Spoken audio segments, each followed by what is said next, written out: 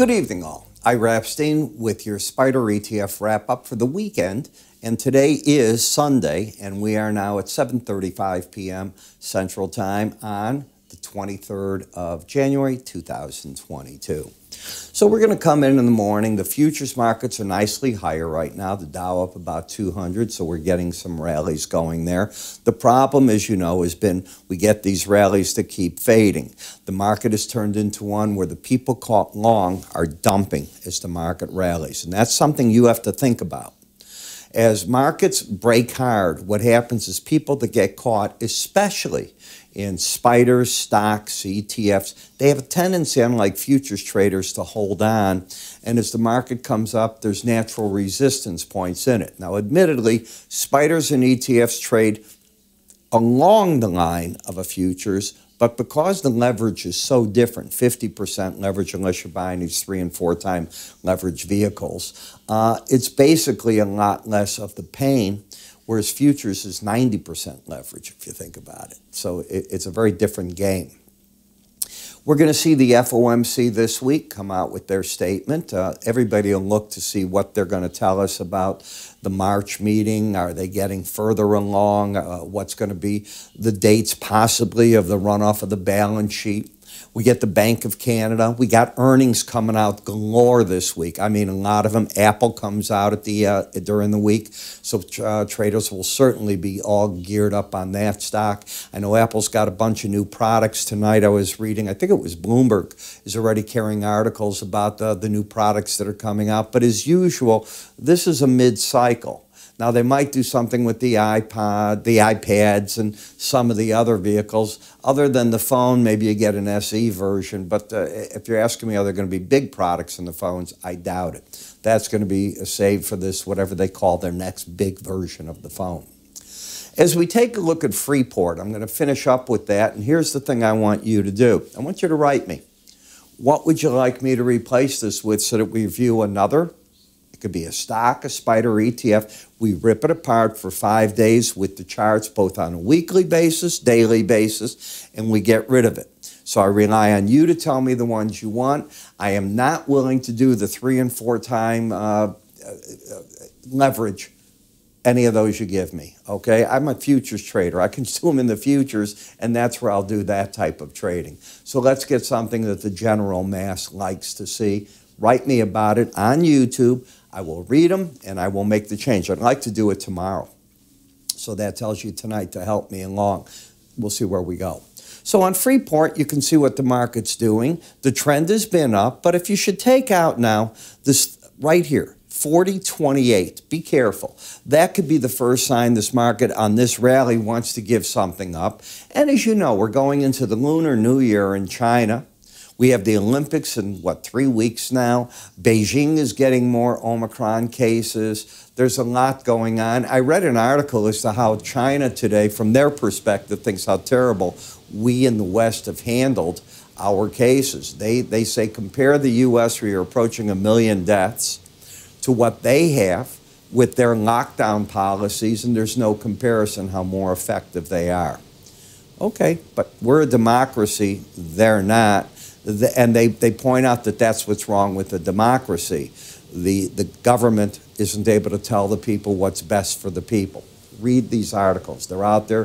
They're fascinating when you read them, and have an open mind. Don't read it as an American. Read it from the other perspective. Okay. So as we keep coming in here, we can see the Freeport McMahon. You have to watch what that is doing. Where are you stalling? You're stalling out against the upper Bollinger Band. In the background, I hear that with you. That'll go away in about 5 seconds. As you can see, the resistance right up through there. If you break, look for the 18-week average of closes to be your support. Markets rarely stay over a Bollinger Band. It's a natural resistance point. And with it, the momentum has dropped down. So you have momentum turning down. You still have the bias up, and the key in the market's 40.28. If that's taken out, I'm earmarking that I think you're going right back to 38.32, and the market will try to regroup there. Hear that noise? It's gone. That's my fault. I shouldn't have left that on. KBE, you went up over the past 3 weeks to the upper Bollinger Band. What do I teach in my enhanced course? If you don't know, at the end of this video, I'm going to put up my ad for my enhanced Bollinger Band course. Folks, I think it works better in spiders, ETFs, and stocks than it even does in futures, and I think it works phenomenal in futures. So that gives you an idea. It's the combination of how to use momentum with that, and I created an 8-video course. It's inexpensive as can be. I think you get your doctor's degree in this, and you'll start looking at a chart and saying, hold on, I don't think I want to be short down there. I don't think I want to be long. I'll use the other ways to come into the market about how I'd want to trade. In XLI, you have momentum down, but the trend is up. You got to a point where the momentum has turned down. So you have the bias down, you have the momentum down, you have the trend up on the swing line, and you're really caught between the upper and lower Bollinger Band areas in the chart. You began that here, went to the top, came down to that zone, went back up. You're really going nowhere. It's more of a trader's delight than a trend delight. The energy sector still bullish.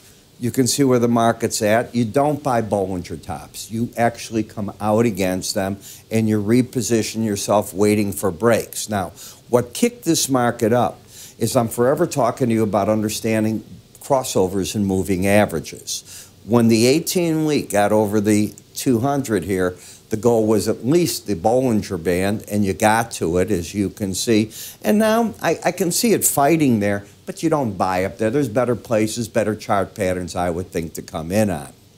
In SPY, I should have taken this arrow and had a point down. You now have a lower low, higher high. You are not trending. The trend ended, and if you take a look at your Bollinger Bands, good spots to come out all the way against those tops. That's why that course is so darn important. Emerging markets, when you get an uptrend, and that's what you did here, you started an uptrend, let me get rid of this, with higher lows and then higher highs. All you're looking for, because you're coming from down here, the combination of the 100-day average and the lower Bollinger Band is the line in the sand, the 18-week average of closes. Charts like to have neutral spots. I believe the 18-week, the 18-day, the 18-month, they all fit in to do that. Some traders like the 20, the 21. I like the 18 for experience reasons. Done this 51 years. I believe it's a better number. Okay, that's the resistance point. You can see what it's done. Now, a close over that will get me bullish. No ifs, ands, or buts. I need momentum to just not turn back down. I need to close over that number without getting back under 48.16. That would turn me bullish. Is there anything to get me bearish here? No. In gold, I'm in the bull camp. Higher lows, higher highs, first target, 173.84. I see the market. I'd like to get a crossover to give this market the thrust on that jet engine to kick it. You need this 168.06 to cross over 168.93.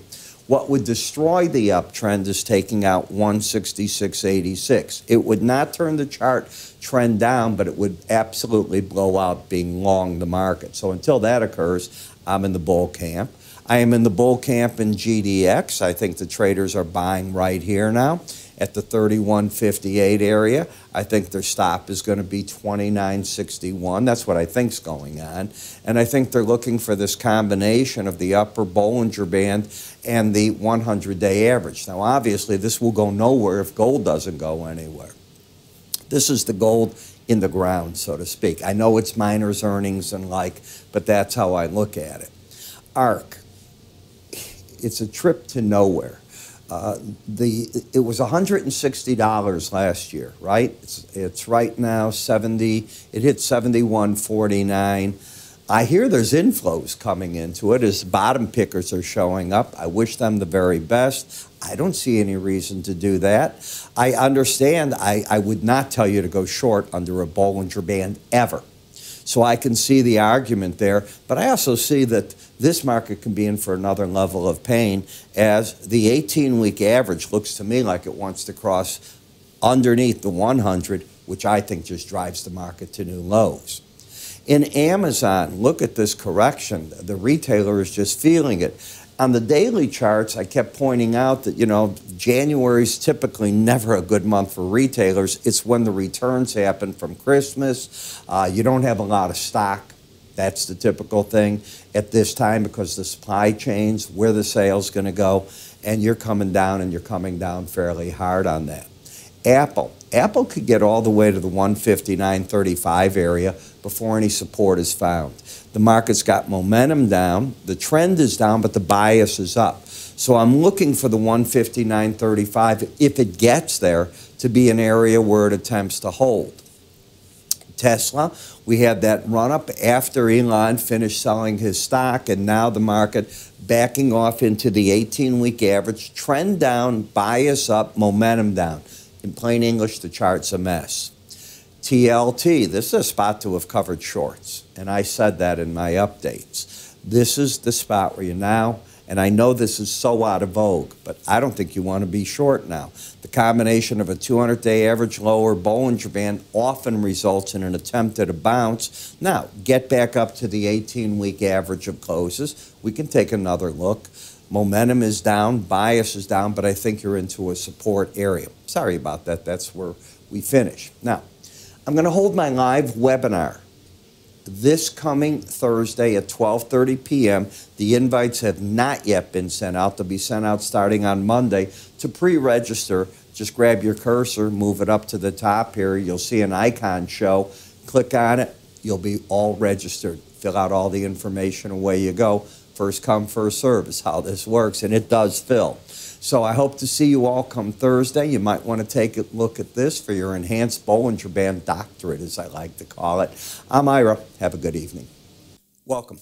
I'm Ira Epstein, and I'm here to talk about my enhanced Bollinger Band course. Now, many of you have taken my regular charting course, and if not, you might think you know something about Bollinger Bands. As you know, Bollinger Bands are an algorithm designed to keep the market trading within it 95% of the time, and on a chart, it will offer on the top part resistance, on the bottom support, and the idea is the market will travel within them.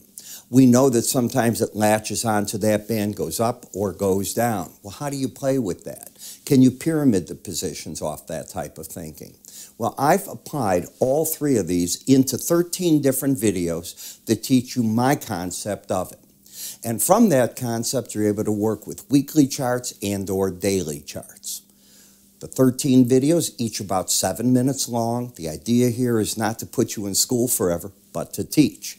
Now, if you haven't tried my complete futures research, I throw that in as well. Whether you've tried this or not, I think it's worth taking a look at. I think you're going to learn something from there.